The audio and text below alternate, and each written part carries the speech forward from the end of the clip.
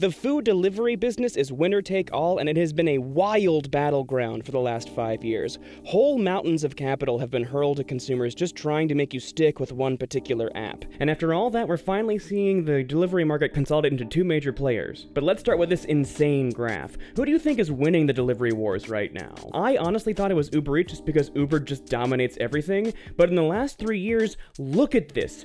DoorDash has absolutely crushed the competition, finally achieving a majority share of delivery spend here in America, over 50%. This is a wild change in fortunes in one of the most competitive industries we have right now. Delivery, on its face, is one of those rare industries where it's a winner-takes-all system. We can't have these giant tech companies burn through cash trying to win customer loyalty forever. Only one of them is going to win. And looking back at this chart, you'd be pretty justified in saying that it's probably going to be DoorDash in one of the greatest upsets in business history. But this chart is misleading in a lot of subtle ways. Give me a minute to hit you with some context, and I'll show you some more illuminating data. And really, that's what we're doing here today. Let's look under the hood of the two top contenders in delivery. Uber Eats and DoorDash are locked in a brutal struggle for dominance after knocking out an Elite Eight's worth of competition. But of these two, who's gonna come out on top? Let's find out. And hey, welcome to Moby.co. If you like company breakdowns that give you a better sense of the market forces shaping your world, subscribe to this channel. And if you don't, look, I get it. Most people who watch my videos aren't subscribed. Either way, it's DoorDash versus Uber. Let's fight.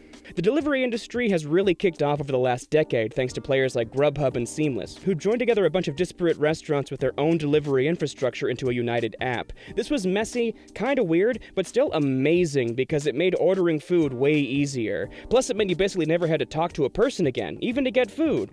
Then Uber Eats came along with its unified driver ecosystem and streamlined the whole process, and then quickly dominated in cities where Uber was already popular. Now, there've been some, issues, but Uber rode its dominance in rideshare to a strong position in delivery. Meanwhile, a bunch of niche and luxury options popped up too. 2018 was an absolutely wild year to be ordering food online in a major city in America, as everyone from Seamless to Postmates to Caviar to Slice to Eat24 was just heaving money and discounts and promotions at its customers. And that spend and competition is the biggest part of this business. From the moment Uber entered food delivery, the consensus of analysts and venture capitalists has been this is a really winner-take-all market. The average consumer isn't going to constantly switch from app to app to when to order food or whatever.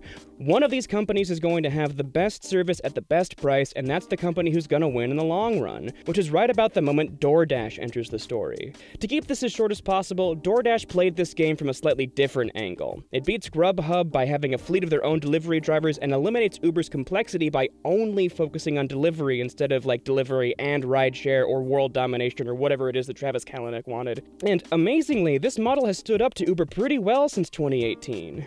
And again, look at this chart. Clearly DoorDash did something right when it entered the market and quickly started dominating.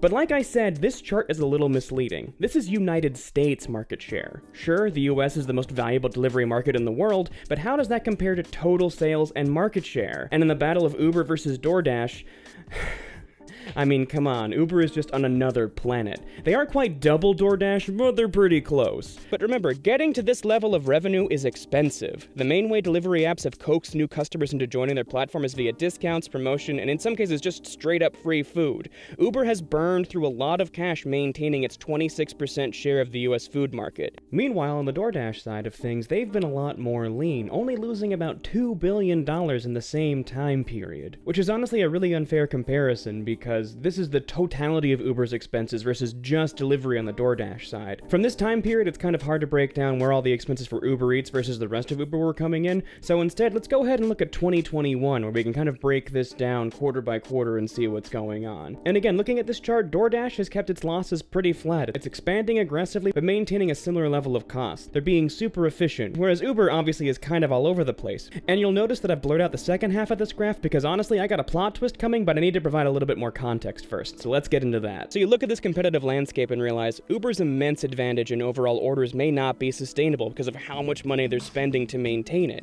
As a business, you get a lot of advantages from being first, but sometimes it's way cooler to be second and like a little better.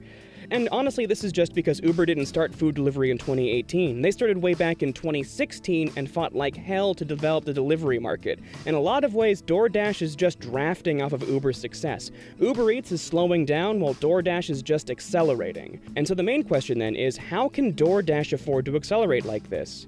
Well, frankly, the numbers suggest that their customers simply like DoorDash better. Here's the most important chart in the entire video. I always save the good stuff for closer to the end. You gotta stick with me so I can satisfy the algorithm gods. Thanks so much for being here, by the way. And look, this chart has a really fancy-sounding business title, but all it really means is that DoorDash customers spend about $20 a month more than Uber Eats customers, which sounds really small. I mean, it's just $20, right? But it's $20 per month per customer, which in this world is basically an impossible ravine. It's really hard for a tech company to overcome a 20% disadvantage like this, because this chart is only going to accelerate all of DoorDash's positive trends. Remember, the most important thing businesses need is recurring revenue, especially in this economy. And DoorDash's customer base is way more loyal, way more spendy, and way more reliable than Uber Eats' customer base. DoorDash has grown brilliantly in the US and forced Uber Eats to be at a standstill for market share in the last 4 years. I mean, Uber has its massive global advantage and double the number of restaurants that DoorDash has, sure, but let me sum this up so far. Uber is trying to be it all, an everything app for transportation and delivery, using tech to basically manage some of the most complicated problems we face every day. They win through complete domination across a bunch of industries. DoorDash is now describing itself as a global leader in local commerce, solving every city's last-mile delivery infrastructure, one dasher and restaurant at a time. You can find lots of examples of both models winning in this economy in the last 10 years or so. And therefore, let's get to the big finish. What's going to go down this year? So let's go back to our profitability graph, and here's the plot twist. DoorDash is deepening its losses while just for a 3-month period, Uber Eats became ever so slightly profitable. Not only that, but Uber made more money through deliveries than it did through giving folks rides at the end of last year, which is a massive shift. Uber is finally making money on each individual transaction coming through Uber Eats. They used to take heavy losses on every order, but in Q4 of last year they hit a beautiful 0.2% profitability rate, which I know is basically nothing. It's more break-even than profitable, but it's still huge. And it may be a blip considering there's always a little more food delivery revenue in November and December, but if this little edge holds, it puts Uber in a huge advantage over DoorDash. So maybe DoorDash doesn't have the same growth and cost advantage anymore. Uber is only going to expand that profit margin, probably. But that's going to take time to bake out, though. So let's talk about growth instead, and other areas where these two services are going to battle it out in 2022. This is going to come down to diversification and partnerships, from my perspective. If DoorDash is going to completely win, they need to apply their mastery of restaurant delivery and deliver similar margins for grocery and convenience delivery. Grocery delivery has absolutely exploded since 2020. Obviously. But there are a few key moments I want to point out. First, just check this insane graph out. Look how badly Amazon got punked by Instacart in 2020. It is a complete reversal of fortune, and amazingly, this is the one area where Amazon just hasn't completely dominated for whatever reason. Meanwhile, all Instacart really did was kill off Bezos in 2020 and opened the door for competitors to do their job better, because Instacart has barely grown in the last year, while DoorDash and Uber Eats have popped off over 221%. I mean, there's a few other competitors mixed in here, but you get the idea. Meanwhile, right now, DoorDash stock is up a lot the week I'm putting this video out because of a new partnership they have with BJ's for same-day delivery at all of their locations nationwide. BJ's is kind of a small Costco competitor, which is important because Uber and Costco have been in talks forever about locking in a similar partnership for same-day delivery for all Costco stores provided by Uber. They piloted it back in 2021, but there really hasn't been much noise about it ever since. Meanwhile, this BJ's partnership puts DoorDash right on Costco's doorstep, as DoorDash already has a working relationship with Albertsons for grocery delivery. Regardless, all DoorDash needs is a few more small partners like BJ's to outcompete Uber on the grocery side of things, which means that the final battle, and the most important one, is actually convenience stores, which have far and away been the biggest growth area for delivery in the last year. I mean, look at this graph. Like, it's genuinely amazing to me that everything increased in tandem in 2020, but everything stayed flat after that. Like, everyone who decided they were going to be ordering food and groceries just kind of stayed there since March of 2020, whereas convenience delivery has just gone out of control nationwide. You're already seeing the first shots of this battle playing out with Uber partnering up with BP and a few other acquisitions. DoorDash has the advantage here though, but we'll see how that plays out.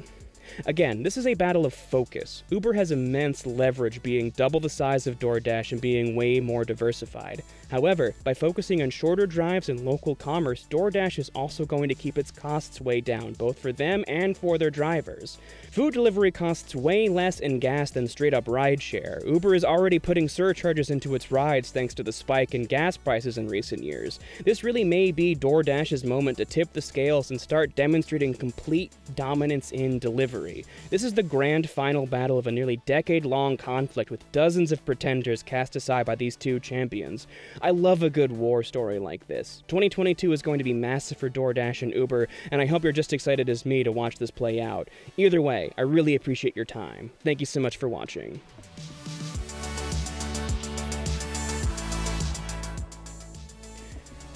And as always, thank you so much for getting to the end of the video here. If you like this video, please subscribe to this channel. It really helps us more than you know. If subscribing isn't your thing, I get it. Just drop us a like or hit us with a comment. Meanwhile, obviously this video was a little bit more biased towards DoorDash, and you can actually read a much more in-depth analysis I did on DoorDash over at moby.co. Link in the description, check it out. But do you think I'm being a little bit too pro DoorDash given, Uber's diversification? I want to hear more from you. Either way, if you're still here, you've done the one thing that helps me the most, which is watch these videos to the end. You can always do that, even if you're not actually listening. You have no idea how much that helps. The other thing you can do that I would really appreciate is share this video. Literally post it anywhere. You have no idea how much it helps. Regardless, I really appreciate you being here till the end here. Thank you so much for watching and listening here. And as always, I like to leave you with peace, love, and incremental gains. Everyone be well. Thank you so much.